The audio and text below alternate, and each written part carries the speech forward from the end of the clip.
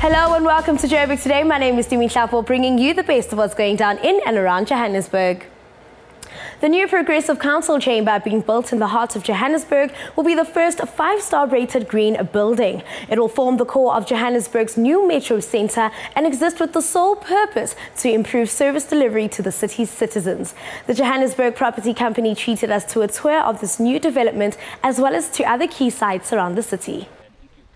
There is a massive 36-hectare development underway to the value of 3 billion rand in the Jabulani precinct in Soweto. The Johannesburg Property Company is facilitating the development and decided to make a day of it by giving us a tour.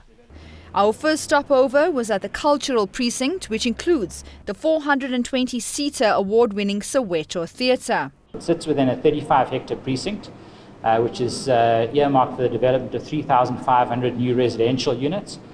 We've already seen 1,500 of those built, servicing the lower and middle income markets. There's approximately 60,000 square meters of commercial development. The first of that is going to be the Bellani Mall, which will take place across the road, and we're hoping to start construction later this year on that. And then in terms of the cultural precinct, we've got some exciting developments. We've signed up agreements with Caster Semenya for a new music school, with the Vianney Dance Theatre for a new dance venue, as well as with the MK Veterans for a new museum in the precinct. So it's really going to become a hub of cultural activity for the precinct. What are some of the considerations that went into building this theatre? Yeah, so I think that all through the development of the theatre, we had options to choose of what type of theatre this was going to be, and the decision was always to say that we need to make this a state-of-the-art theatre. We need to provide the best quality theatre for Sowetans. So everything that you see, from the seating, from the fact that it's a full fly stage setup, there's a full proscenium stage, the lighting, the acoustics dealt with in the theatre, all of the utmost highest quality.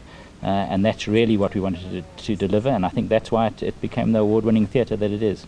This is the historic amphitheatre in Jabulani, Soweto. It is here during the days of apartheid, where local artists came out in celebration, in song and dance, reminding the people of the change to come. Currently, the amphitheatre is not being used. The plan is to make this usable again and bring life and celebration here once again.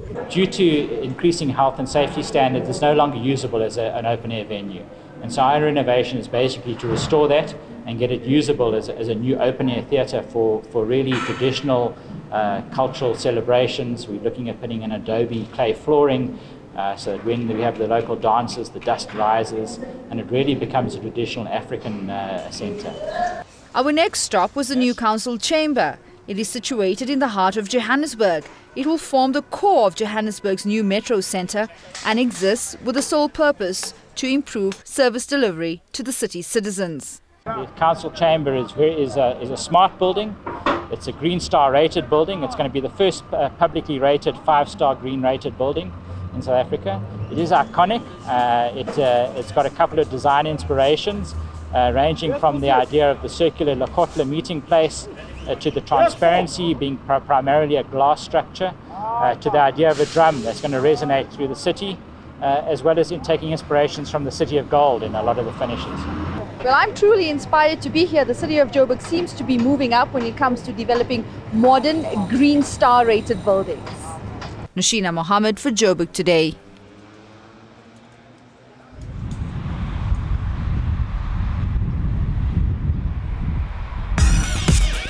Like us on Facebook, joburgtoday.tv, and follow us on Twitter at Joburg Today. St. Patrick's Day was made an official Christian feast day in the early 17th century. Nowadays, you can expect to see parades, festival, and people all over the world coming together to celebrate this Irish holiday. We sat down with the Irish ambassador for South Africa to learn more about what it all means.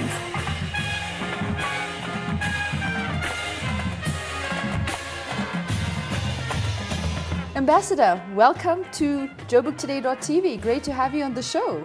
Thank you very much. And to have you in to talk to us about St. Patrick's Day. But before we get there, I just want to ask you, how big is the Irish community in South Africa?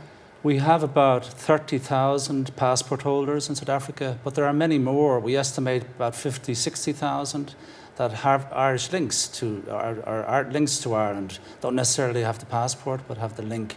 And they really value that link. So the Irish community in total could be almost 100,000. It's fascinating. Tell us about St. Patrick's Day. St. Patrick's Day is celebrated on the 17th of March every year. It's our national day.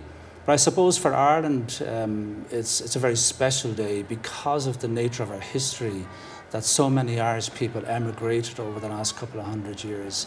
So even though we have 4.5 million people in the Republic of Ireland and 6 million people on the island of Ireland, we have about 70 million people with links to Ireland who claim ancestry to Ireland throughout across the globe. Wow. So that's a huge number of Irish people living abroad. And we see it as one of our priorities to reach out to that diaspora and engage with them because, as I say, they value that link. And we think they're important in terms of the future of Ireland. For instance, Ireland is a very small country. We have a very big economy, but we export most of what we produce. So we see that Irish diaspora as a form of salesperson for Ireland abroad. And it's important to keep that cultural link going. Absolutely. I believe that the embassy has organized nationwide events to celebrate St. Patrick's Day. And how is it celebrated? It's celebrated in different ways, to which we invite the representatives of the South African government, the diplomatic community, representatives of Irish business and the Irish community. And it'll be a 2-hour festival almost of taste and Irish food, Irish cuisine, Irish music. We have a representative of the Irish Regiment playing his bagpipes. Well, I can actually just picture the events coming up in my mind. Sounds really awesome. Yeah, and it'll be a fantastic occasion. And we also have, to represent the South African culture, the Mamelodi Choir, who will sing the South African national anthem. So it's a fusion of South Africa and Irish culture. This is what we're trying to achieve and show the links and the similarities between Ireland and South Africa. And similar events unfolding in other parts of the world as well? Absolutely, all over the world. I mean, everybody knows about the big St. Patrick's Day parades in the United States, in New York and Boston and Chicago, because of the size of the Irish community there. But it's the same in the United Kingdom, same in Canada, Australia, very big events, and now in South Africa. So happy St. Patrick's Day, and thank you so much for making time to come here and to talk to us about it, about this important event.